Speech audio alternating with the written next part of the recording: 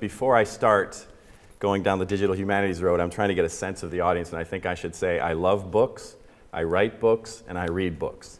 Okay? Because it could be, Gerhard's heard me say this before, Nicholas has too, you might perceive some of the things I have to say as unkind to print, but I'll come to that. Also, another confession is I'm not a historian, I'm a Germanist like Gerhard is, so, but I do you know, I've written widely on the railway in Germany, computer and its network, most recently nanotechnology. In terms of digital humanities, though, I have a project right now called Mapping the Literary Railway in Germany. And just to give you an idea of how big these projects are, like what these guys are talking about, for those of you who aren't familiar, these are massive, massive things. Last summer I put in a funding request to get this Mapping the Literary Railway with my research assistants, and we started off with 19th century German literature, right?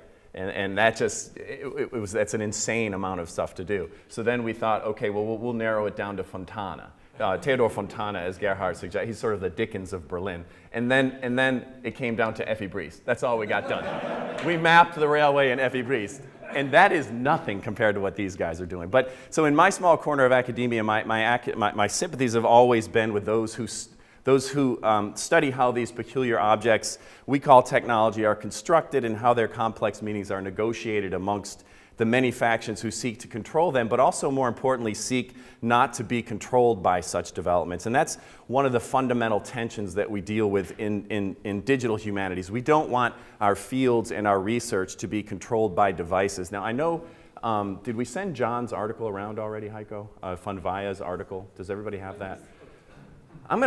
He's not here, he had to cancel out yesterday, but I'm going to refer to this paper a little bit, not that you'll have a chance to read it, but John alludes to these tensions between people who do digital humanities and those who are not inclined. And there can be a good deal of pushback from colleagues who don't understand it or are not inclined to do these sorts of things, as Gerhard laid out quite well. But the difficulty is we live inescapably, ineluctably, whichever word you'd like to choose, at the threshold of a relatively new and for some unsettling age. And a discussion of this new age is unavoidable in the humanities. And it's sort of the basis, it underlies the discussion that we're taking up in part today on this panel. I think in part it's time to reimagine the scholarly enterprise in terms of this new age. And that's what we're seeing being done here with the Blumenbach, Haeckel, and Darwin sites. What they're doing is they're implementing practices and processes that will allow the institution of higher education, and I think more specifically humanities research, to reemerge in a form that goes beyond the so-called information revolution without compromising our mission as conservators of the best of whatever this brawling, struggling thing we call humanities is or may yet be. But you really can't be living in 2015 without sensing that these infinitely serviceable methods of representation that have worked so well for so long are beginning to falter. I think Nell was sort of getting to that point with her discussion of the book, and I'll take some time at the end to address some of the questions that people brought up as well. And these projects are among the leading edge of academics who are developing new ways to convey our work to peers, students, and the public at large. And that's another discussion we should probably have. John Funvaya talks about his public role quite explicitly in Darwin Online, and Gerhard refers to these projects as Bildungsprojekte. But you're out there for the public anyway. There's no way you can help that given what we're doing. And I should say leading edge of a recent wave of these projects. I mean, these types of projects have been around for a while. The Perseus projects at Tufts has been around since 1985. That's the real front edge, but now there seems to be more and more. And I think it's important to point out also that what these types of projects are doing is not replacing traditional humanities research, but bolstering it, right? They give us more opportunities. They add to our bevy of tools that we have as humanities researchers. But the fact is we don't really anymore live in an age in which information conserves itself primarily in these textual objects called books, right? I'm not declaring by any means the death of the book. I admire Roman's dual publication strategy, as he calls it, that'll include at least a portion of this massive Haeckel letter to be published in print. But we're really now in a world in which information, not only information, but also meaning, is really struggling to escape its kind of customary channels. Think, for example, about libraries, as Herr Rolfing was talking about. Libraries used to be, and they still are to some degree, as our guest from Pennsylvania Dutch country reminds us, they were bowls of information, right? And those bowls were only accessible by those privileged few, right? In the US, we call these library privileges, so quite explicitly, it's a privilege. Libraries now are virtual sieves for information. They're designed to positively leak information. And I think one of the best ways to deal with this escaping information and to serve the scholarly muse is to alter the channels that have served us so well in the age of the scriptorium and the inescapable facticity of data. Just let this stuff leak, and that's what each of these projects is doing. What they're doing is they're altering channels, they're opening up information, and it's leaking out in a way that needs to happen. So digital humanities is really, it's a recognition that the digital turn that I'm alluding to is really here to stay, and that the text and the images that we analyze and we interpret and we critique are no longer delivered fixed and bound, solely delivered fixed and bound on the pages of a book and then shelved in a library. John, in his paper, refers to Darwin Online quite appropriately as a game changer. And I would add that his and all of these projects are game changers in an already changed game. We're just coming around to this in the humanities, recognizing that the game has changed. And it really has very much. What these sites do is leverage the digital turn and the tools that have made these projects available, right? So again, they're on the leading edge of this sort of wave that I'm talking about. And so the objects of our study are more and more going to be delivered, as I said, on a digital platform. And what this means, as you can see from all of these sites, but I think also from what Gerhard does really well, is it means that the images and the text are then malleable. Think Photoshop, think data mining, think all of this hyperlinking and so forth between objects and text. And the unfixed and dynamic nature of that text and those images allows us to do exciting things. So in the Haeckel project, Roman identifies network analysis among authors, places, and themes. And there are even other ways of visualizing those networks that he had up there earlier that can possibly lead to other research questions, could drive other research questions. Heiko and Gerhard are linking the material object with the text in an informative way. That's kind of a nice anticipation of this Internet 2.0 or the Internet of Things that we keep reading about that's on the way. That's a very interesting aspect of this. Heiko also imagines future algorithms that performed analytical procedures on texts and then automatically extract information based on quantitative analysis and even artificial intelligence. And Gerhard emphatically demonstrates, although he threw a lot of math at us, I wasn't comfortable with all the math, but he emphatically demonstrates that these sites are excellent jumping off points for further digital humanities research, anything from n-grams to sentiment analysis to topic modeling. So you got a nice overview of some of the things that can happen with sites like this. And P.S., we're going to, on the one hand, there's two hands to my PS. So on the one hand, we are going to eventually stop fetishizing the digital, and this is just going to be called humanities, right? Because saying digital humanities would be like having called traditional humanities the book humanities. We don't do that, right? The books, it's a technology in and of itself. It's going to go away. This is going to be just a natural part of what we do. On the other hand, this is the second hand of my postscript. On the other hand, we're going to stop reading, as we saw in John's paper, about denigrating comments like these three projects as being just scanning work. Wow, that's breathtaking. The idea that projects like these are somehow lightweight in a more serious print world is just plain ignorant, as in oblivious to the actual world around you. I mean, it's incredible, some of the things that John encountered, as you'll read in his article when you get a chance. Now, another question that I always encounter out there for these types of projects is just where they fit in the glam world. Now, I know all my colleagues here are very glamorous, but by glam I mean galleries, libraries, archives, and museums. Like, how do they fit into that? I noticed, for example, that none of them, thankfully, fall into the trap of calling their projects an archive, because if you do that, you really piss off archivists, because that's their job, and it's a field, and there are certain standards and so forth. But archivists are greatly vexed by the digital world, right? Because in the IT world, To archive something is to take it offline and make it inaccessible, right? We've sort of perverted the meaning. It also has to do, in the IT world, archiving has to do with copying and copyability. So archiving is coterminous, actually, then with redundancy and duplication. Ouch, that doesn't sound good for archivists. Don't like that. But because they're into, of course, unique records of enduring value, as are all of these projects.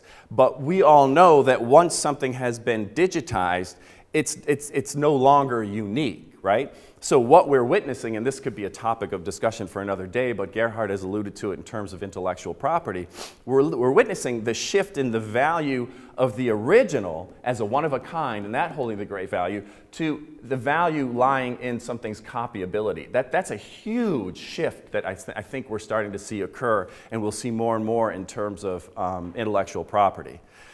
So anyway, what are these guys if they're not archives? And they're not archives. John refers to Darwin Online as an online catalog that links to the material it records. Roman at one point calls Haeckel correspondence an online databank.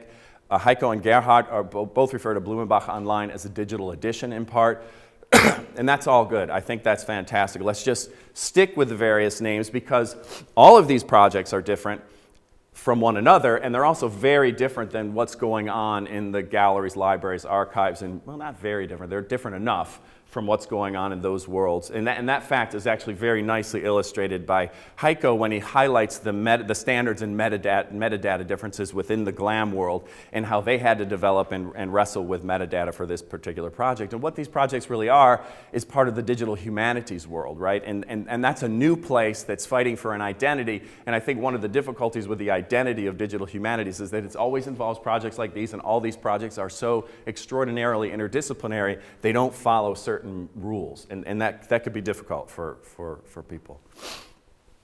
So I'll close these prepared comments with an interesting study that I found conducted by the Finnish Institute just recently in 2014 about digital humanities and future preservation projects. And that's not a perfect fit. That title is not perfect fit with what everybody's doing, but I think the findings are strikingly appropriate for what we're talking about today. So they asked interviewees what they thought would be the best and the worst scenarios, so the utopia and dystopia, for digital preservation and digital humanities in the year 2030.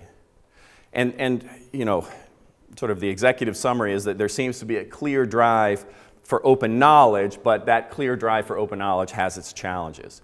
So here's what the best case scenario includes. The best case is everything, and by that I mean, I think they assume the cultural record in its entirety, everything is digitized and available online free with a solid infrastructure.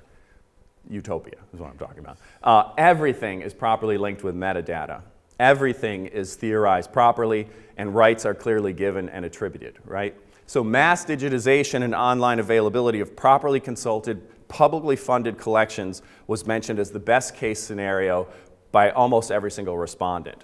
And all of these projects, Haeckel, Blumenbach, and Darwin, fit the best case scenario. They've got an effective online infrastructure that's open to the public, which we've already talked about, which public uses it. The metadata have been well thought out, if not standardized. I'm not entirely sure what the respondents mean by properly theorized, but the Blumenbach, Haeckel, and Darwin projects are indeed theorized, thereby rising way above the level of mere scanning projects that I already mentioned too. Now, they also, the interviewees, acknowledge that in reality, there's never enough resources to digitize all cultural heritage, right? Duh. So here's the dystopia. Worst case scenario, number one, archives are overwhelmed and outpaced by the technological change. I'm sure everybody here, everybody who's working on these projects can relate to that already. It's very difficult to keep up. Number two, the digital black hole. So there's lost information in the change beginning from the 1990s. This, of course, refers to born digital material, but there's also the problem with projects that don't make it. And by that I mean don't get funded, right? If we can't fund, for example, Max Eit Online, does anybody know who Max Eit is? See? Does he go further into rail? He wrote great railway literature around 1800. It's wonderful. 1800, around 1900. Does he fall further into relevance? So there's a worry over culture that's up close and culture that's far away, and how do we choose? Number three, I think, or C, I don't know, I don't have it numbered. Physical collections become neglected and under-resourced as emphasis shifts to the digital, so they become major uncatalogued backlogs. Thus, my respect for Roman's dual publication strategy, I think it's important to pursue both. Number 4, private companies own the data. That would be the dystopia, to which I would add that this already politically fraught decision of which projects to fund would be further corrupted by the commercial influence. And it's crazy to think about how bad an idea that is, and yet, Google, right? What do you do about, you better, at this point, we better just hope Google's a good guy. Seriously, because there's no way to stop that. That's an excellent point. You know, they came in, they started one on the library, they were just looking for mass numbers. They weren't looking at the accuracy and so forth that these folks are looking at in Blumenbach and the other things. And that's going to be problematic. The other thing would be everything behind paywalls, JSTOR, and some of these other things. I can't remember, somebody mentioned another one. Yeah. Which is sort of anathema to the democratic impulse of this digital turn. And then finally, this one I had to chuckle at. They were worried that a poor economic situation would mean not enough resources for humanities and social science research, to which I would say, duh. That's always the case, right? Analog or digital, it doesn't matter.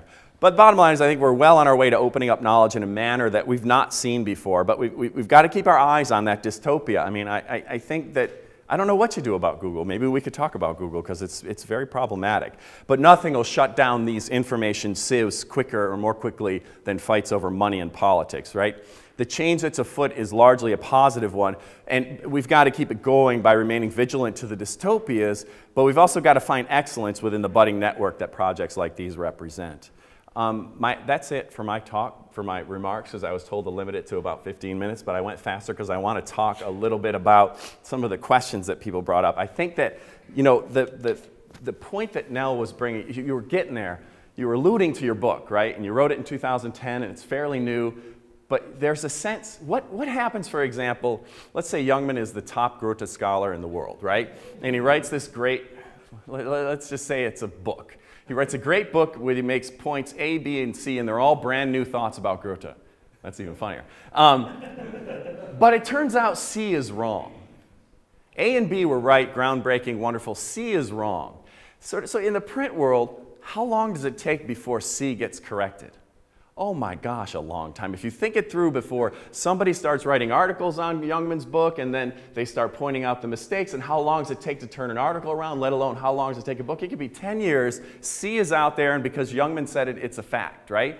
Changing things in the print age is like turning a barge around in a river, right? It's very slow. Changing things in the digital age to become less wrong, because I think that's what we're all trying to do. Gerhard alluded to that being enlightenment. We all set out what we think is right, hoping that somebody's interested in it, and maybe they'll come around and prove us wrong.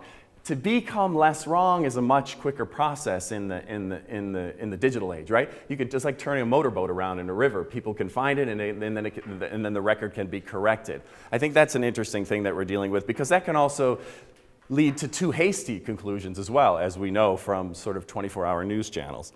What else did I want to say? The difference between now and the 80s, I think, you know, when you were talking about data and so forth, Martin, I think that statistics, excuse me. The statistics aren't going to change, right? But I do think that the tools available now to humanities researchers are phenomenal. The question is, and I think this is an open question, what do we ask of the humanities researchers? Now, Gerhard suggests humanities folks need to know statistics. Some people will say humanities folks need to know how to write code. I don't know. I mean, do humanities folks right now need to know how to assemble a book and bind it and so forth? I mean, it's just a question of how far into the structure of your technology do you need to go? Because then on the other hand, it's simply, I take this tool at face value, I have no idea what's behind it, I apply my text to it, and there it is. And I think another difference is visualization. I think that there are such incredibly helpful ways to visualize statistics and data now that I think, you don't agree? No, go ahead. Well, you can respond. Well, I think the problem with the statistics, as far as I can follow it, is that these are models. The problem is the biggest in economics. What you do is a sort of mathematical model, which is based on presumptions of what philosophical presumptions, on what correlation actually means, or even worse, on what causality means. Right. The difference between the 80s and the noughties, or our days, is that if you wanted to do this in the 80s, you had to know how this That's worked. right. That's right. You had to know that in path analysis, you couldn't take the variable and the explanatory factors into the equation if the two actually correlated anyway. It had to be independent. You had to know what independent means. Right. What independence means. So you had to know an awful lot about notions of causality. And what you actually now see in the debate about how we in the social sciences and economics went dramatically wrong there. They do know the mathematical modeling. If you're a decent economist, you have to know this these days. You have to be a mathematician. Mm-hmm. Where it goes dramatically wrong now is because it's so easy for all of us to do this, we don't have to do That's right. the calculations anymore. In the 1980s, you sat with SPSS, Yeah. right? It still Right, exists, right.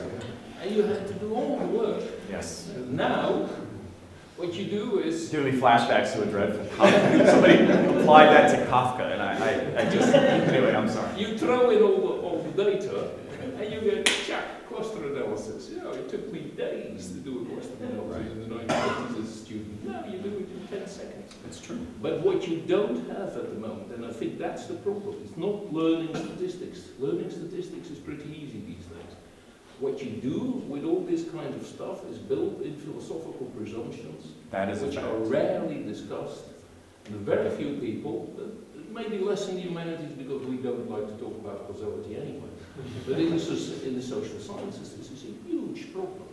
If you've been dean of a social science department for many years, if you look at the research going on over there, making presumptions on the basis of statistical analysis, where every little idiot who had a little bit of knowledge about philosophy of science could say, this simply doesn't work because your causal factors and what is the cause and the effect are actually related from the very beginning. It's the simplest. My teacher of causality actually always used to say, look, it starts with the wood, the forest, the trees and the deer. Now, where's the causality over there? Right, that's a good example. And I think there it's where it's naive at the moment. But yeah, and that's the question, you know. I think how much behind the magic curtain do they need to go? You know, for example, I think with coding, that's another thing. You know, that's the big debate. When you say that the discussions aren't being had, the debate. I've never heard the discussion about statistics before. This is the first time. But the discussion about coding is a heated conversation in the field of visual humanities. Because towards formalization. Formalization means selecting the world in an orderly way, leaving out the parts you don't select. Right. So if you do formalization, you say you open up knowledge. No, you open up certain perspectives of the world. You don't open up objective or impartial knowledge. Your whole process of codification and formalization is one of selection, which isn't just a naive selection. It's guided by the traditions from where you come from, Kuhn, Gadamer, whatever you want to put in there. All applies to that. And that, I think, is in the enthusiasm, as you would put it. And in that way I also use it. In the enthusiasm of the Methodists of digital humanities, that's a bit lost. Because all the tools are so wonderfully easy to use these days. So that's a bit where I'm also skeptical about visuality. Because there, I think... There are definitely some. There are now visualization for humanities. You know, there are people who at Stanford. Look, if I do visual work, I work on visual stuff myself. Look at the skull we looked at from Blumenbach, the one that was turning around. Somebody selected the angle. No question. Somebody selected the mise en scène. Well, they put it on what was supposed to be a neutral background. We didn't put it against black or red or green, we put it against some white stuff. So you choose the angle, you choose the mise en scène, and you choose the colours. And the colours are most of the stuff for my own research on Rembrandt. I actually can't use what is available online because I don't know how they did the colours. So I have to go back to the original paintings, to the real material object, in fact. Because most of the pictures that are available, the images that are available online, are not trustworthy. To that, Apart from the fact that colour isn't subjective. well, but I would add to that, so then you wanted to write about a Rembrandt painting, you had to choose your words, right? Just like they chose the background. I mean, I think that there's no way to pull that sort of meta aspect of it out of it, no matter what the type of research is. For a second, I want to make a slight distinction between, well, it's not really a distinction. These would be considered digital humanities projects, obviously, but that's one level of it. Then what we do with this is another. I can do perfectly traditional research with these archives, right? With these collections. I can do traditional research, but then because of the way they're encoded, in the way that they're marked up, I can do some of the types of techniques that Gerhard was talking about. And the last thing I wanted to say, and I'm running over, is to our friend from Pennsylvania Dutch country, and I said this to everybody, academia.edu. Fight the power. Just sign up on academia.edu. Put your stuff on academia.edu. It's wide open. You might get a nasty letter occasionally. I've gotten letters before, but so I take that one down. But I put everything up on academia.edu because it's about opening up this information. Sorry, was that too long?